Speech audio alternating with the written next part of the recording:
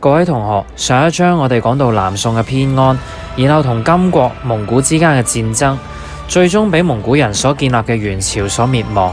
喺宋蒙戰爭嗰段影片當中，我有好簡單咁樣介紹過蒙古帝國崛起嘅經過。咁今日呢，我會再詳細咁樣同大家去講解關於蒙古人嘅歷史。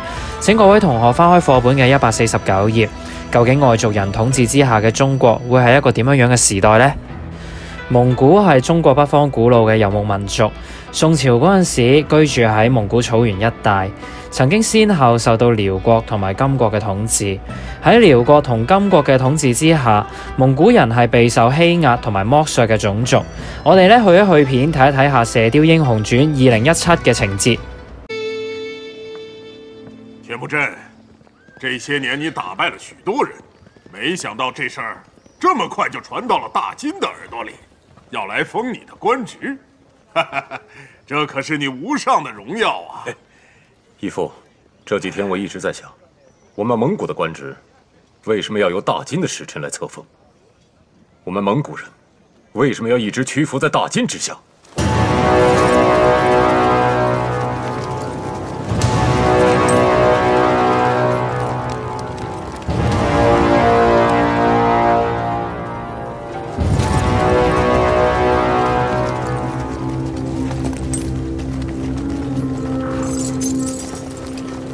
赏的，来啊，赏给你们的。这个是我们大金的金币，是不是没见过？你们还不快抢！那，这是本王给你的，本王赏你的，快抢！还不快抢！谁让你没抽钱？小杂种！三皇兄，不可！找死！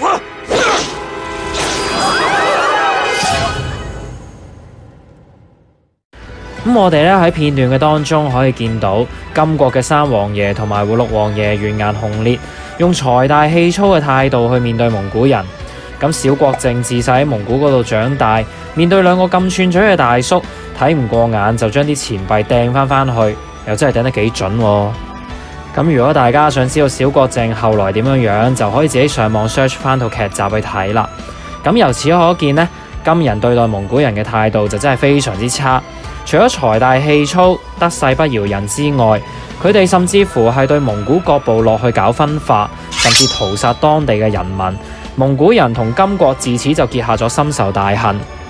蒙古嘅首領鐵木真胸懷大志，佢見住自己嘅部族俾人分化欺壓，於是佢就決心要團結自己人，統一蒙古草原各個部落，建立大蒙古國，以便同金人去對抗。正如我喺之前嘅影片我曾經描述過，蒙古人佢哋自細喺馬背上面去長大，熟練弓馬騎射之術。咁我哋又不妨有欣賞一下《射雕英雄傳2017》嘅當中，喺蒙古長大嘅少年郭靖嗰種神乎其技嘅弓馬之術啦。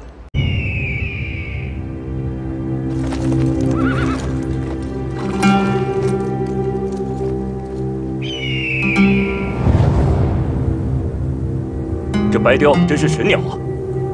受這麼多黑雕圍攻，竟然還能拼死掙扎。你看，這些黑雕就是強盜！撤！郭靖！撤！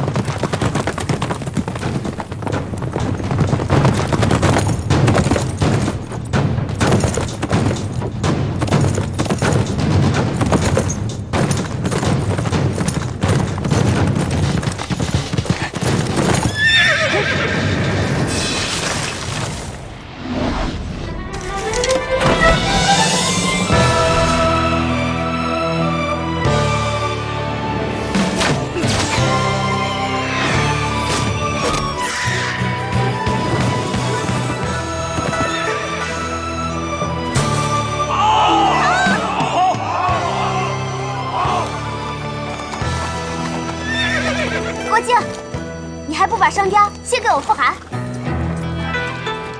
一箭双雕，好剑法。还是折边师傅教的好。师傅是折别，徒弟也是折别。哎，傅寒，我安达一箭双雕，你要拿什么赏赐他呀？这金刀跟随我多年，杀敌无数，今天我把它赐给你。多謝大汗。咁畢竟呢套係武俠小說改編嘅劇集，裏邊嘅演繹的確係誇張少少同埋假咗啲。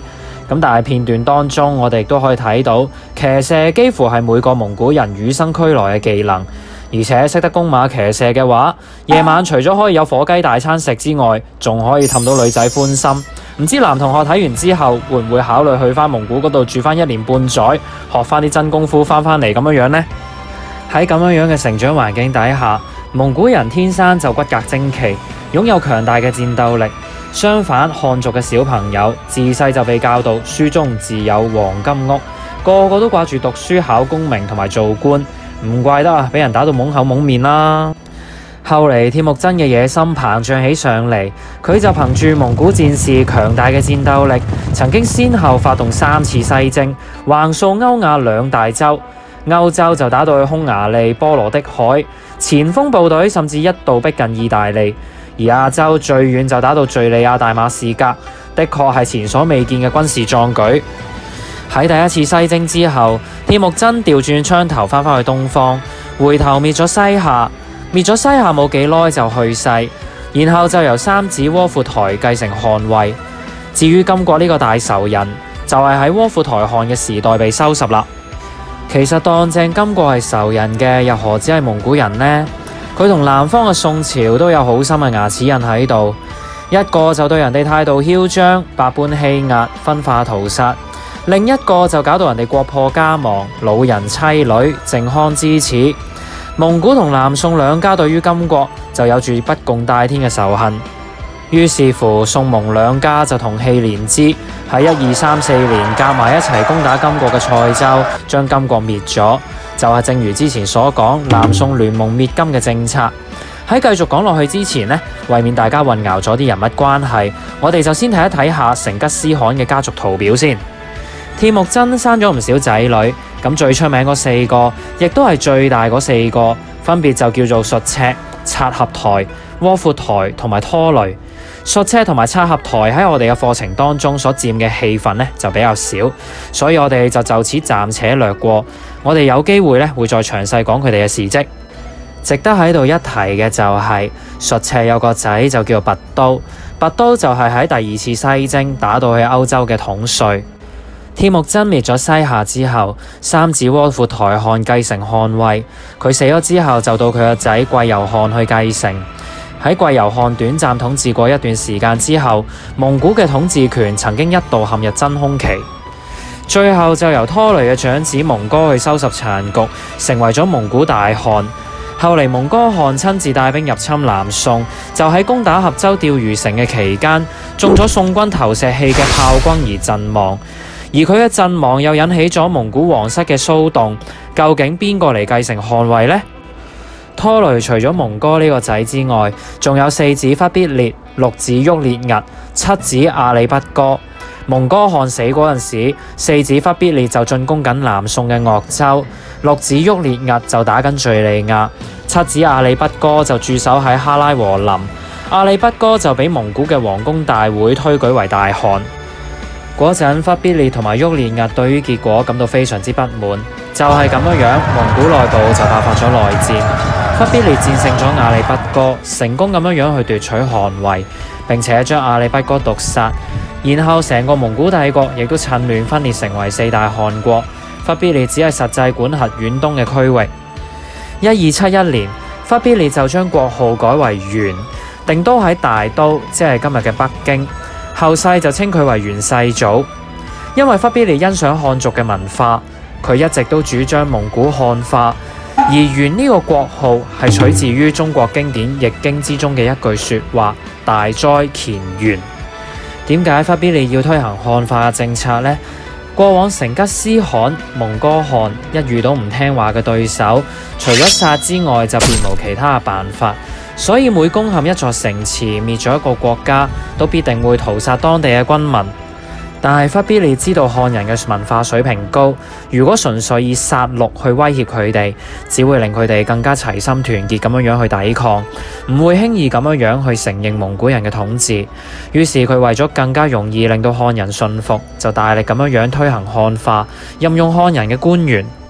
不過忽必烈漢化嘅力度遠遠都唔及得過往南北朝時期鮮卑族嘅北魏孝文帝做得咁徹底，因為北魏孝文帝直情就係傾慕於漢族嘅文化，而忽必烈對於漢族文化充其量只係好感同埋欣賞，但未去到傾慕呢個地步。而且佢嘅漢化政策只係收買漢人嘅手段，因為用屠殺嘅手段只會激起更加多嘅反抗，硬攻唔得就唯有軟攻啦。後嚟忽必烈攻陷咗襄陽，然後順江東下，喺1276年攻陷咗臨安，宋恭帝投降。幸好蒙古人對於南宋比佢哋對金人更加客氣，畢竟金人曾經屠殺過蒙古人，有不共戴天嘅血仇。金國俾蒙古人滅亡嗰陣時，姓完顏嘅人幾乎一個不留。但係對於姓趙嘅南宋皇室，忽必烈並冇趕盡殺絕，只係純粹將佢哋貶為庶民，並且揾一個地方安置佢哋，冇對佢哋做出任何侮辱、屠殺嘅行為。忽必烈嘅舉動除咗係聰明之外，比起金人喺靖康之禍對趙宋皇室嘅所作所為，相對就更加斯文，亦都算係收買人心嘅手段之一。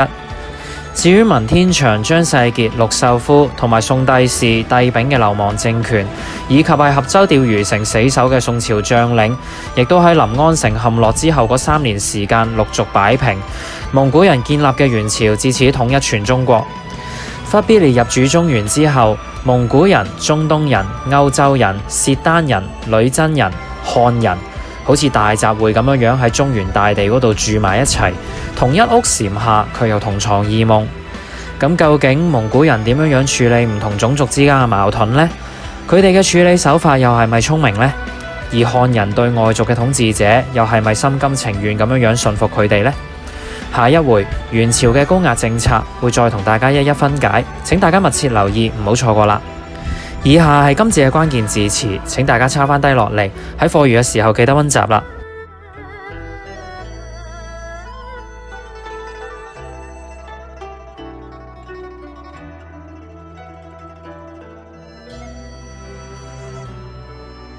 同學可以從以下嘅途徑同我聯絡，我哋下一節再見，拜拜。